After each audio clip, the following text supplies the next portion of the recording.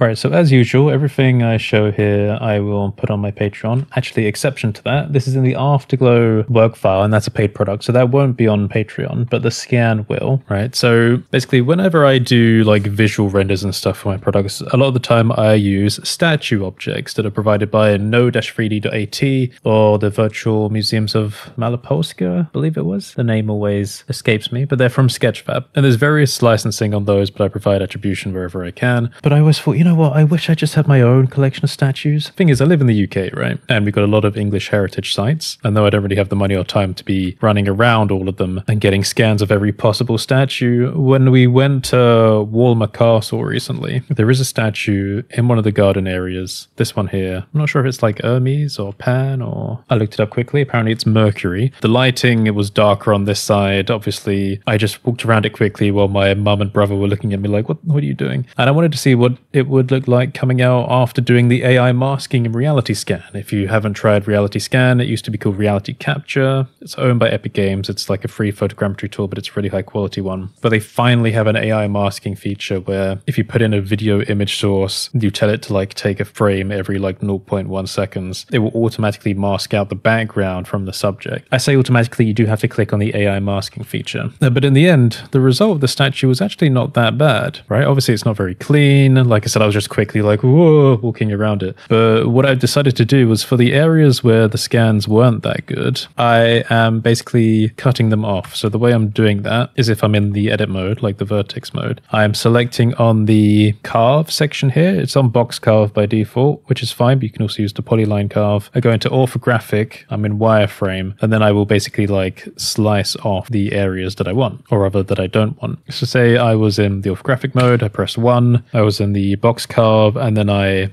click to drag the box shape. When you release it, it should carve it, but I right click to cancel it there. If you're using the polyline, it's a bit different. So say, for example, I want to remove his head, right? Because obviously, a bit weird.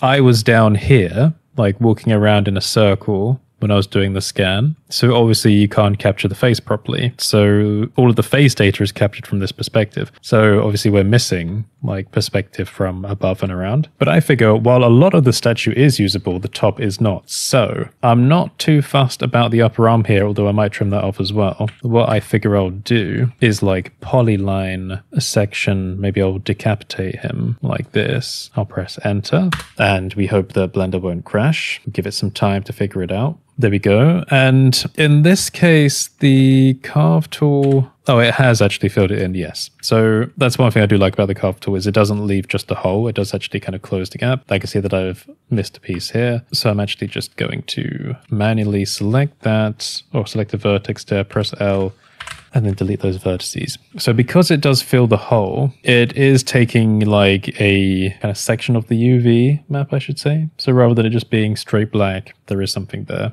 So what I would like to do is I want to, over time, put together a little library of my own scans that I can use, again, for my own lighting demos and things, so I'm not reliant on other people's like scan objects. And of course, as I do that, I can put together an asset library that we can make available to people. Thing is, though, this type of content, it's quite heavy, like file size-wise, because of the number of vertices. But, I think I'll keep it at a high vertex level. Because if we're doing 3D artwork, I'm not that fussed about level of details. So let's shade that smooth as well. So the thing is here now we can like kind of recycle it for artwork of different kinds. The thing with humanoid statues is that, oftentimes their poses. So for example, like this one is very vertical. It's quite difficult to do something with, especially since we're kind of like missing parts of the body. But you're better off cropping off certain sections of the statue when trying to get like nice poses than just showing off like certain parts or areas of the body, because in doing that, you make it kind of more visually interesting. And you'll notice as we go up and down, it's kind of like the composition changes,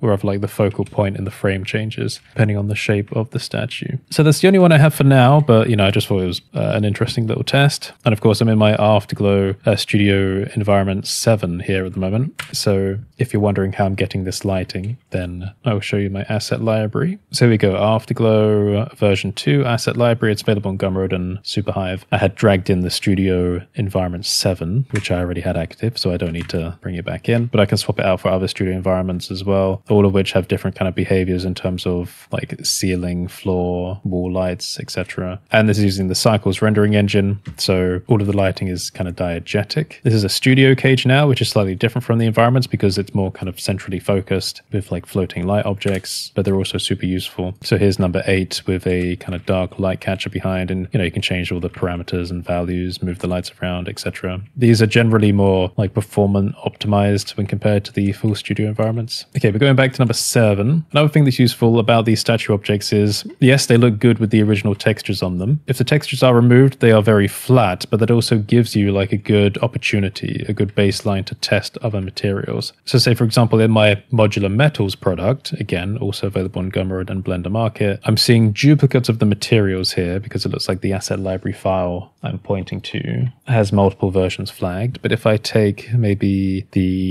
let's try complex iron, I'll try the third one. And if I scrub down the age level, it looks a bit weird with the denoising.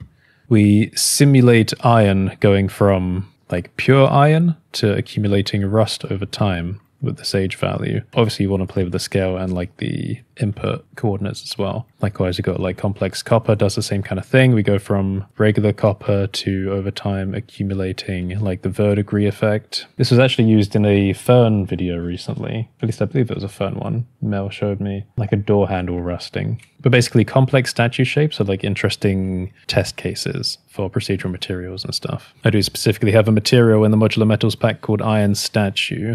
And it's kind of like a good visualization material for objects like this. As you can see, there's kind of like these darkish highlights there that help to show off the curvature. Let me try changing the resolution of the camera quickly. This one, let's rotate that a bit more. I'm going to reset it back to its original material, maybe darken the background a bit. Going to crop off the bottom slightly, maybe change the lighting so I've got a single strip, which should highlight the background as well. So we've got the light catcher background semi-metallic now, with the light kind of projecting down on it with the squares. Maybe I will reduce the focal length a bit, just to get a bit of the extra environment in. Yeah, something like that. Absolutely my style. From here, we could do some kind of extra elements of like highlight lights going around. I quite like that. It's a shame that on social media, vertical aspect ratios are not really preferred for images, but could be fine for a short.